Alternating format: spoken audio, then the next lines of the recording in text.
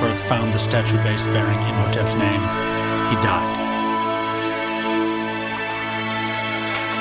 The quest to find Imhotep's tomb was picked up by the British archaeologist Walter Emery.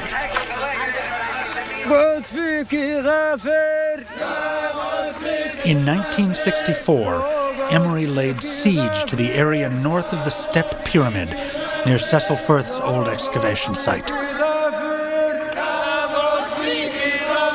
400 workers were marshaled. For the first time, a bulldozer was used. Emery's expedition quickly stumbled onto a bizarre find, a vast network of catacombs filled with thousands of neatly stacked clay jars. Inside each jar, Emery found a mummified ibis, a bird sacred to Egyptians, and left to Imhotep as an offering. Emery and his men thought they were closing in on Imhotep's tomb.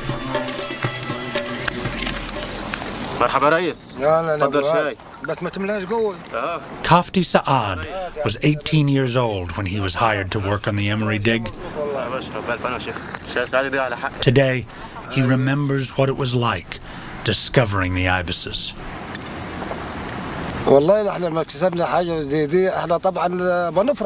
It was a great pleasure to find something so important after all that hard work. We had a big celebration, like a wedding. The workers eventually disinterred 1.5 million mummified ibises. They went on to find a gallery full of mummified baboons, another animal identified with Imhotep.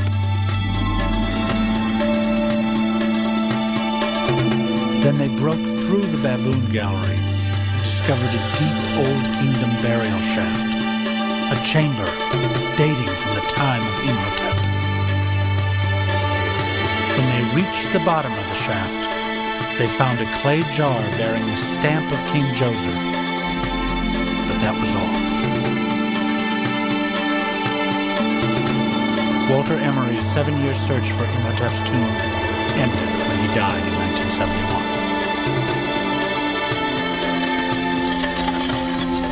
But Kahti Saad's search for Imhotep continues. Saad now works for Polish archaeologist Karol Myśliwiec in his dig site on the west side of the Step Pyramid. Myśliwiec has already unearthed mummies that confirm the site was an active burial place and sacred pilgrimage site for 2,000 years after Imhotep's death.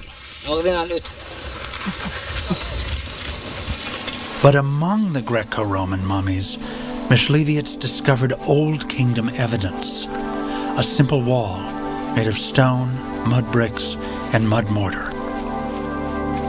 This construction technique dates the site to the 3rd dynasty, the time when Imhotep lived and died.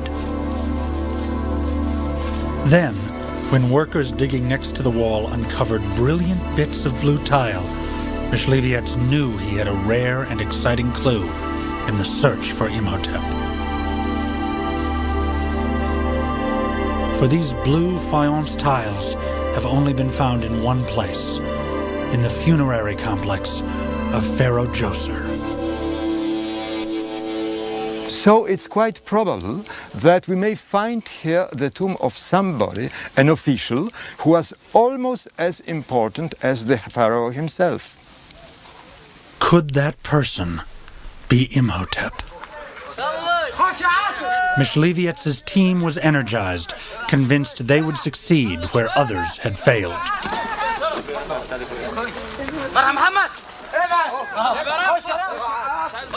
The workers continued to dig eastward towards the Step Pyramid, looking for the entrance to the subterranean parts of the tomb.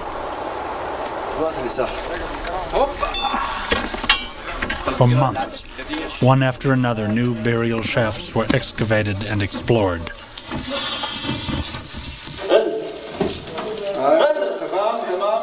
Then, at the bottom of one of the shafts, they discovered another 3rd dynasty wall. When they broke through, they uncovered the facade of a tomb.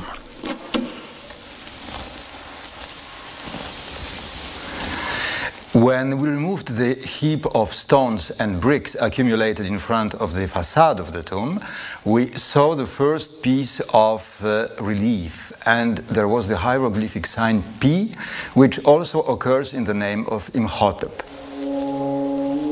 Mishlevietz, like Firth and Emery before him, was standing on the brink of one of the world's greatest archaeological discoveries.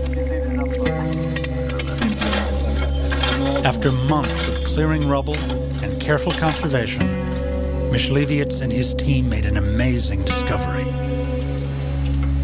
The structure is not a tomb, for it contains no sarcophagus, but rather a rare funerary chapel. The hieroglyphs revealed that the owner is a powerful prime minister, or vizier, a previously unknown figure in history, formal name of Merith Nebuth and the nickname Pfeffi.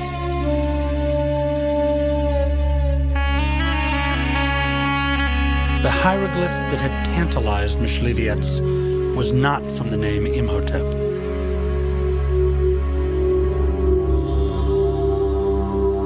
If he was disappointed, that feeling disappeared as he entered the funerary chapel. The chapel is one of the best preserved ever found.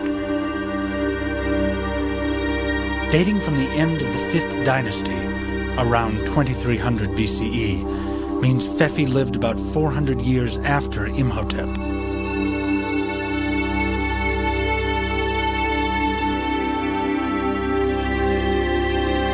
Like most funerary murals, the reliefs depict idealized scenes from Pfeffi's days to come in the afterlife. Days spent hunting, fishing, or enjoying the company of his 4 wives and girlfriend.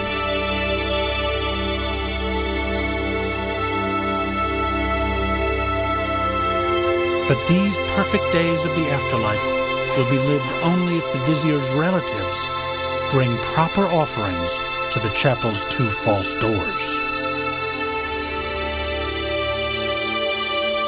This was a place where the living was contacting the dead, because priests of funerary cult and family members were bringing here offerings in order to deposit them in front of the false door, where the soul of the dead was supposed to come out in order to collect them. The funerary chapel of Pfeffi is a spectacular find, the crowning achievement of this season's dig.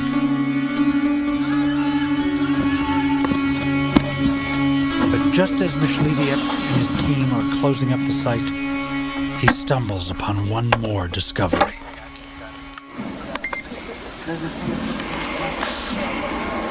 While securing a previously explored burial shaft, one of Mishlevietz's workers discovered a secret corridor.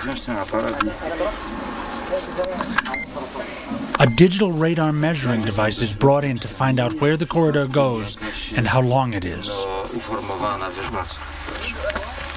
Careful not to slip down the 60-foot shaft, Mishlevietz's colleague climbs through the hole.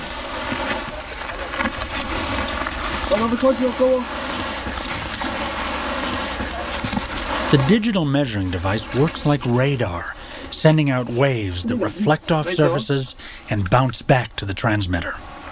Co pan widzi? No, 80 metrów. Coś fantastycznego. To się zupełnie wierzyć nie chce. Panie Krzysztofie, to musi być grób kogoś The instrument ważnego. measures a distance of 80 meters. Bardzo powoli. That 80 meters means the corridor leads straight to the heart of the step pyramid. Powinno być przy samej piramidzie Sorcerera tam, prawda? Gdzieś w tym kierunku. Coś niesamowitego.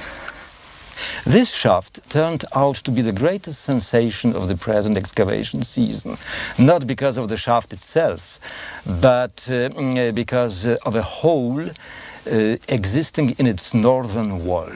This hole leads to a subterranean gallery, which is at least 80 meters long and extends directly toward the Djeser pyramid. If the entrance to this huge tomb exists on its eastern side, it must have been just beside the Djeser pyramid. And the person who was buried here has been someone of the highest stature in Egyptian society. Who knows, maybe Imhotep himself? Mishleviets will have to wait until next dig season to find out. For now, almost 5,000 years after his death, Imhotep remains elusive.